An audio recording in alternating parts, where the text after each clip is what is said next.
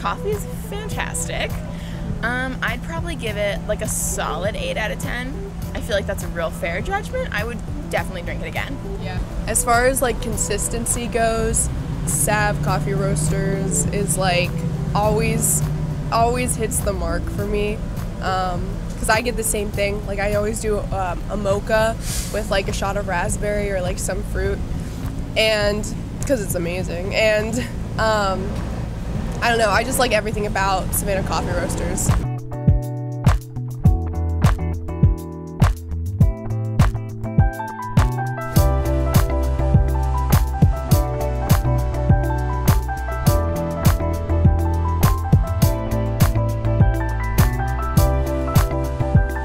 I feel very neutral about it. I'm not mad about it. The milk is a little overpowering despite the darker flavor. And I think their mocha syrup is a little more bittersweet than I tend to go for. Because I love a cup of coffee where it's like I order what I order and I don't have to mix a bunch of things in it, the little caddy at the end. Because I'm like, if you make me a good drink, like I want to drink what you gave me. I don't really want to change it and make it my own. But I feel like with this, I'm always a little tempted to like, I don't know if I want to put Splenda in it or somehow take sugar out. Like I'm not sure what I want, but I wish it was like kind of giving me a little more. I feel like it's a little like not as full bodied as I'd like. I'd probably give this like I'd probably go 7 out of 10 again. Franklin's is so sweet. And I don't think it's a bad thing because I'm the type of person who will like put cream and sugar.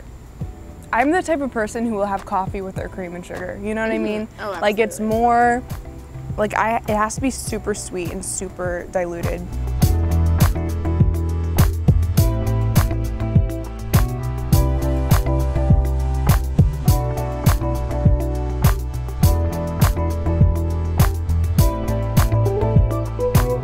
The drink itself is fine. Like when I've incorporated it like this, totally good.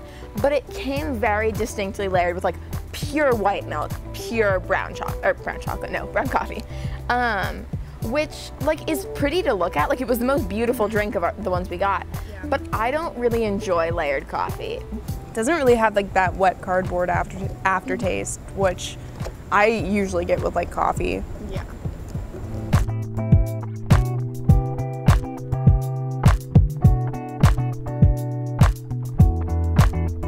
I think this is a great side dish to their magnificent waffles that I love, and like one of my best college memories to date has been basking and then napping in the sun in Forsyth Park with my friend after we ate their waffles after like a day of work. It was great, fantastic.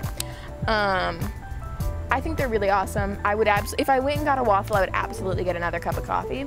I don't think I would go out of my way because it's also a little inconvenient to get to. There's not super awesome parking. This was more expensive than the sugar waffle.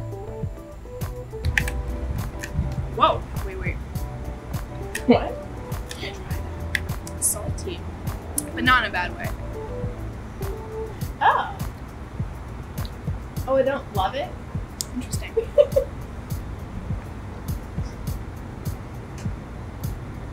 It's got kind of like a... It's got kind of like a salty...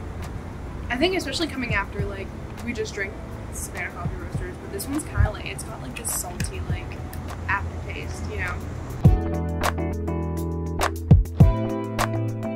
And so I think it's really fun how like all of these different places have a really specific vision for what they are. There's no like generic coffee in Savannah.